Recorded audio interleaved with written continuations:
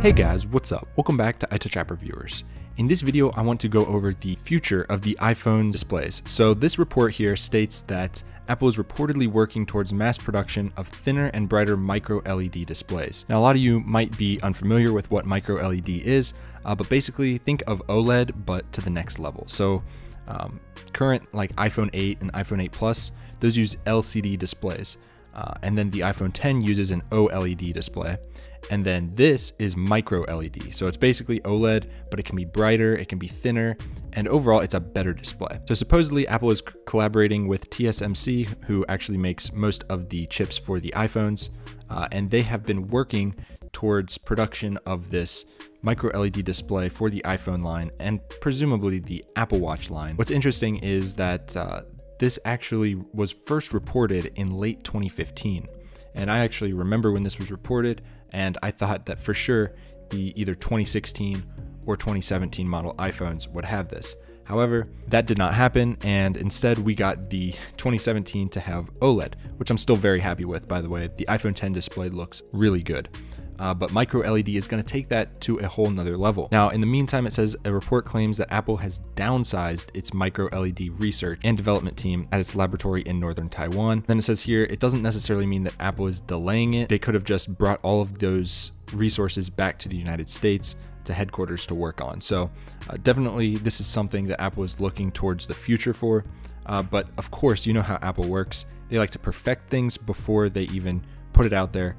For most technologies that are new. So this is the same laboratory up in Taiwan that was kind of secretive and seemed to be opened back in late 2015, but Apple actually acquired a micro LED display maker, LuxView, in 2014.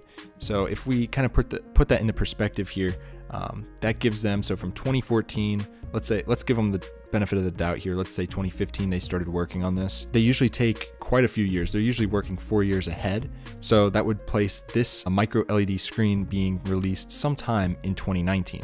So if we scroll back up here and look, that is actually when they think that the use of micro LED would begin. So the 2019 iPhone, they think it'll start with the Apple Watch, which is usually released in like March. They could kind of beta test it with the Apple Watch on a small scale, possibly even in 2018.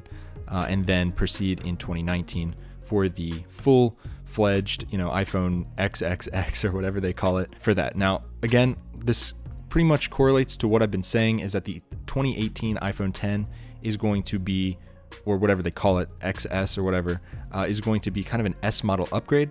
And the 2019 model is going to be leaps and bounds better. It's kind of be the next generation of the iPhone 10, if that makes sense. Now, one other thing I did want to clear up for those of you that watched my last video on the 120 hertz display.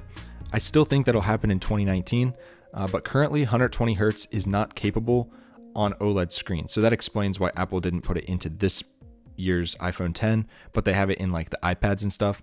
But I still think in 2019, especially if they do the micro LED displays, they'll have enough time to kind of sort that out and hopefully put the 120 hertz display on that iPhone. So that's all I got for this video, guys. These are really interesting rumors because this is really going to push displays as a whole on your phones forward, and I like to see that because obviously you look at your display most of the time when you're on your phone, so definitely a big portion of your phone experience is the display. So that's all I got for this video, guys. If you liked it, hit it with a big thumbs up and subscribe, and I will see you guys in the next one.